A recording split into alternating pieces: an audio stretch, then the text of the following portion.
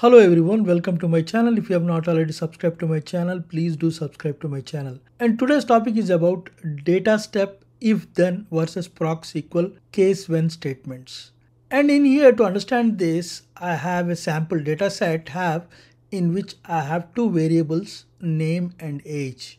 And I have 5 observations in this data set. Now first let's start with if then statements. If then statements are conditional statements. What do I mean by that is if the condition is true, whatever you are trying to ask, it will give you that particular result.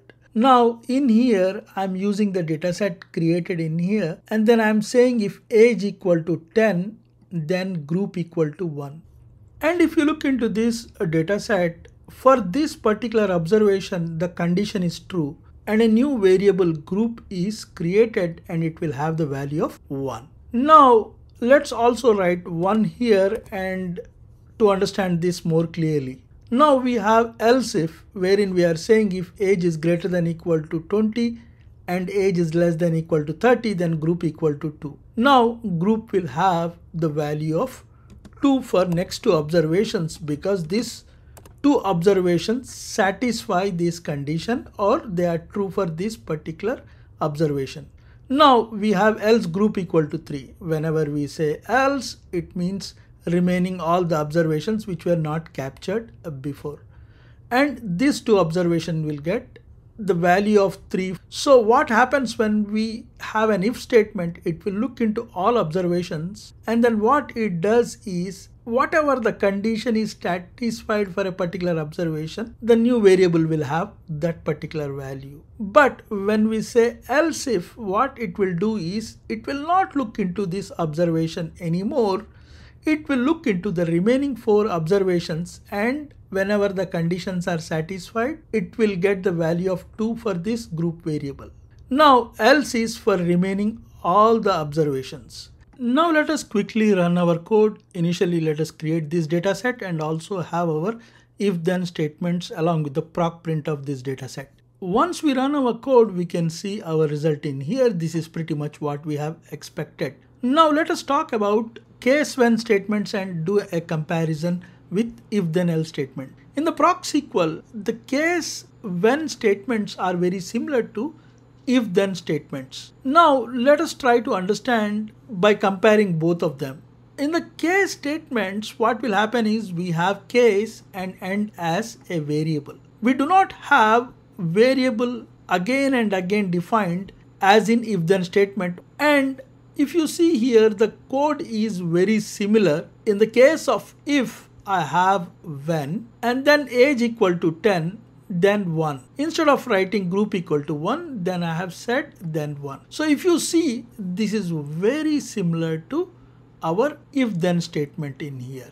Now here we don't have else if here, but the way the case when statements are defined is the first one is if and remaining else is else if, which means this is pretty much our else if, but this is equivalent to this one. And pretty much the code is very same to what I have shown you in here. Now else is pretty similar, and again I say else 3.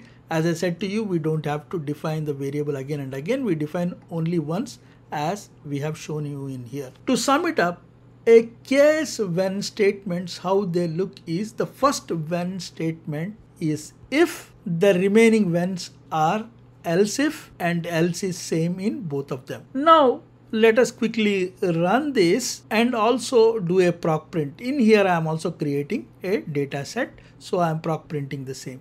Now when you see the result is pretty similar to what I have shown you. Now why I have taken this topic is for one particular important reason.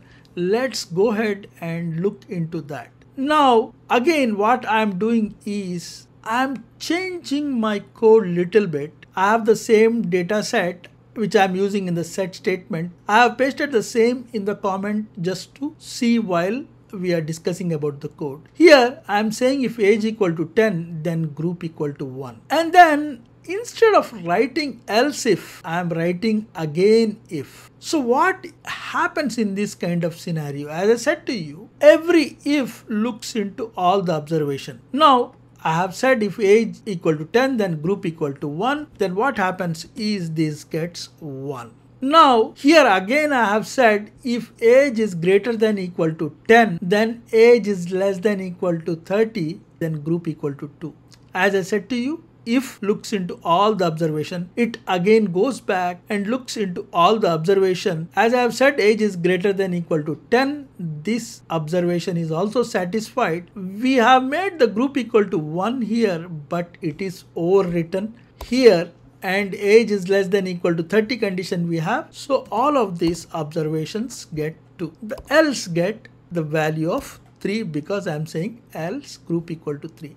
I just had made a little modification just to show that if we do multiple ifs, what will happen? The values will be if the condition becomes true. Now I can do this proc print along with running this data step and see our result. In here you can see that this particular observation value has been overwritten for the value of group, for the variable group. Now this is very important because as I said to you, the case when statement, the first when is if, the next when is else if. Even if I had put this condition greater than equal to 10 and age is equal to less than equal to 10, what it will do is, as the first if statement has captured this value 1, it never looks back into that particular observation, but next when we look into remaining 4 observation and these 2 conditions satisfy, so this will get the value of 2, whereas else will give the value of 3. The important point to know here, if we are doing multiple if, they will not be equal to our multiple whens, because if looks into all the observations over and over again how many ever time we write. But when statement looks all the observations for first when, but for remaining whens it does not look into all the observations. It pretty much acts like else if statement. So this is one difference I want you to understand. I have also made a very detailed video on if then else compared to multiple ifs. Have a look into that video also, and link for the same I will give in the description below. That's all for this video. If you like this video, please give it a thumbs up, share and subscribe. Thank you.